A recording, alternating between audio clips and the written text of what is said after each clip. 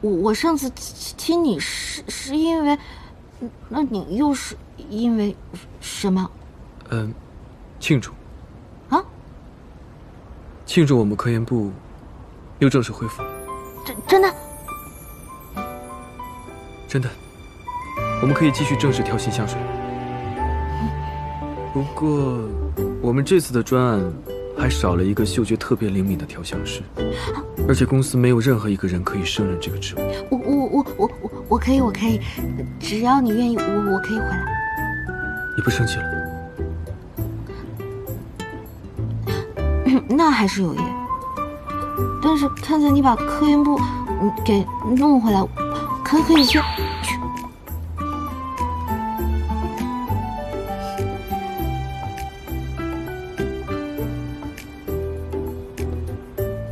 明天早点来上班，有个惊喜给你。哦。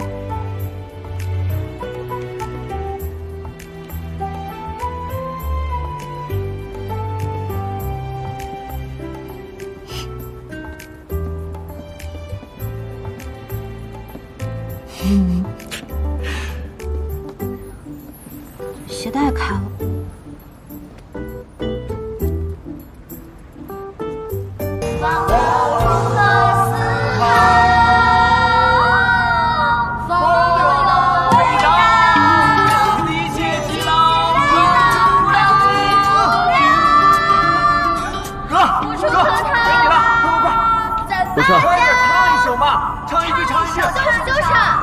刻下我的坐标，能不能好不好？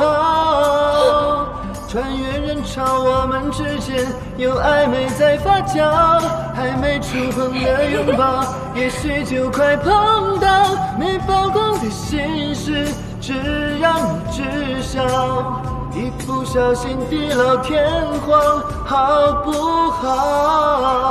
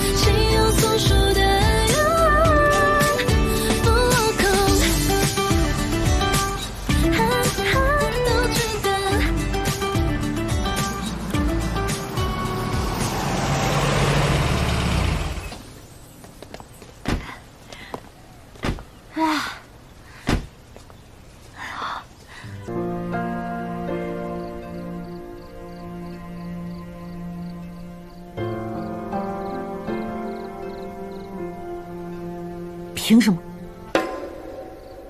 什么凭什么？对啊，凭什么？你从一开始不就看我不顺眼吗？要不是我死缠烂打，你才不会让我进你公司吧？而且后面还对我发脾气，让我离开你的生活。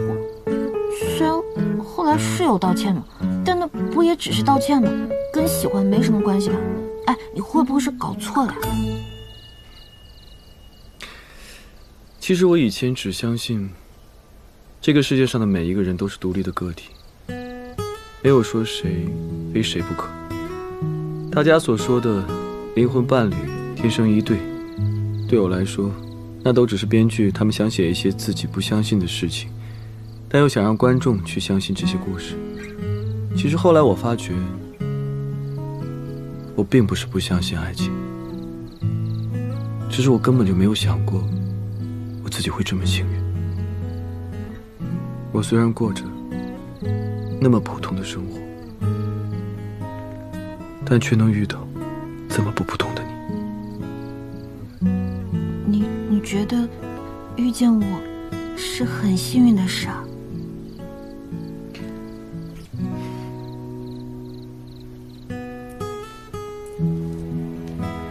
好看吗？哇，好看啊！这条项链叫做流浪北极星，其实我很早之前就想送给你了。北极星，它可以为人指引方向，而对我来说，你就是我的北极星。我流浪了这么久，好不容易找到你，我不想再失去你了，小七。愿意做我的女朋友吗？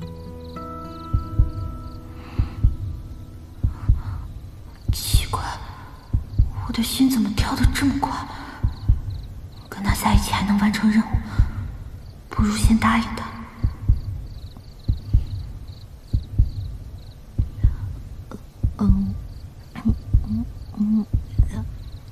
好，那就这么说定了。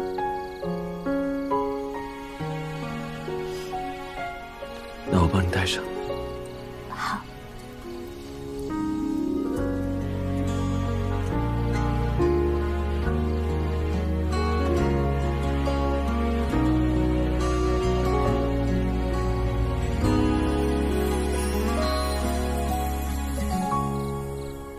哪怕倒流时空，故事再从头，我不忘你眼中深爱的温柔，爱上你原来只要用一瞬间，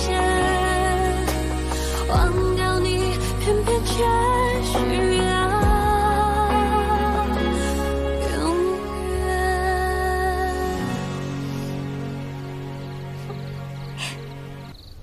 你怎么什么都不发呀？为什么就我一个人在官宣？我官宣当然要正式一点了。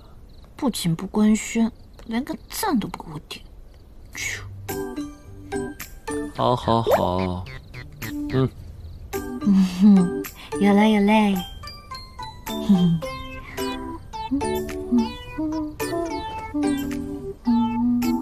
喂，干嘛？哎，我看一下，没什么好看。哎呦，大魔王。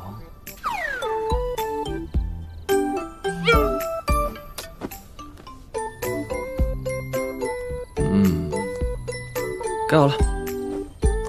什么？奶绿？什么意思啊？芋泥？这不你们奶茶店的招牌吗？我们奶茶店的招牌是芋泥波波奶。芋泥波波奶。谁要波波你啊？再说凭什么你是奶绿？那偶尔奶绿主动一次也可以呀。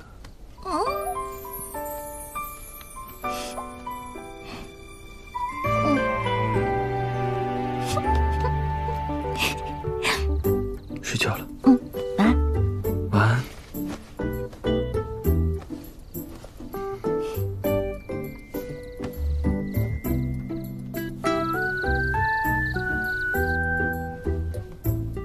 谈恋爱的感觉真好，可以光明正大的吸收荷尔蒙了。